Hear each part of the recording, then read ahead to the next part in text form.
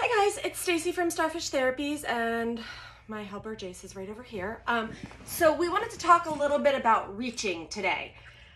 We've talked about it before here, but he wants to help. We've talked about it before here, but I wanted to talk about how reaching develops, and then in the Otaroo, how you can support it. So reaching, when babies are born, they have a grasping reflex. So if you put something like your finger in their hand, they'll grab it. It's very adorable. So you can use that for little things like O-balls, which of course I just went searching for ours. And you know, anybody else have this where you trip over something all the time until you actually need it and then you can't find it? But I'll link it here just so you can see what I'm talking about. I love the O-ball because it has little holes and they can like get their fingers around it. It also usually can rattle a little bit if they shake it. So it's nice feedback. But so they initially start with a grasp, and then if they're laying on their back, you're gonna see them maybe trying to bring their hands to their mouth. That's the start of bringing hands to midline, which is what we want. We want them to be able to bring their hands to midline and then to be able to cross midline. And this all develops as they develop strength. But think about it. They come out, they're on their back. Like, this is really hard to lift up here. So you might start with seeing them get their hands to their chest together first or to their mouth because they don't have to reach up against gravity. You can also use, you can use a boppy to help. So like if you have them supported up like this, it's making it a little, pretend he's a little baby. It's making it a little easier against gravity, and it's supporting their shoulders, so it makes it easier to reach for things.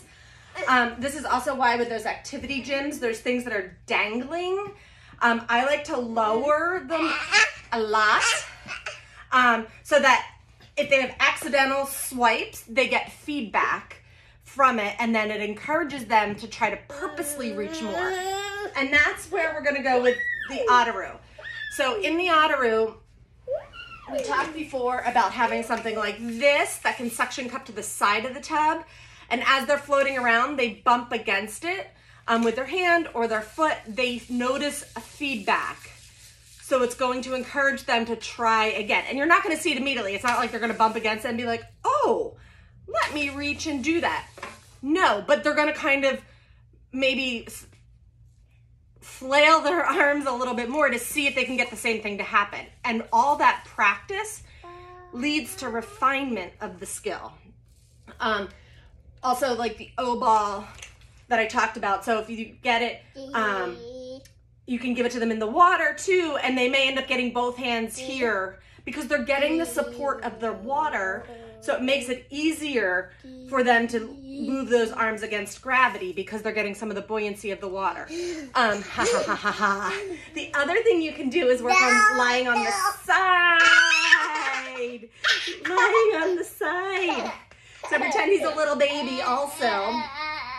When you're lying on the side, you can have toys like this or the O-ball. But look at how gravity helps the hands come together. So it's automatically encouraging that midline hand position. Same thing in the Otaroo, as we were talking about, as they're moving more and more and start to learn how to roll, all of a sudden now they may roll part way. Well, now they're in side lying and then come back. But especially if they get a hold of something, that is early development of reaching and coming to midline. Also, like say you have this on the side of the tub and they've been hitting it with the hand that's, you know, closest to it. Well, now they try to roll a little bit and they get it with this hand. That's early starting reaching across midline. So I'm a big fan of setting up your environment to encourage skill. So it's not always like we're gonna bat at this 10 times. It's we're gonna create the opportunity for our little ones to explore the movement and develop the skills because they are naturally having that opportunity. I hope that all makes sense. Please don't hesitate to let me know if you have any questions. And yeah, I enjoy hanging out with you guys. Come hang out with us at Starfish Therapies.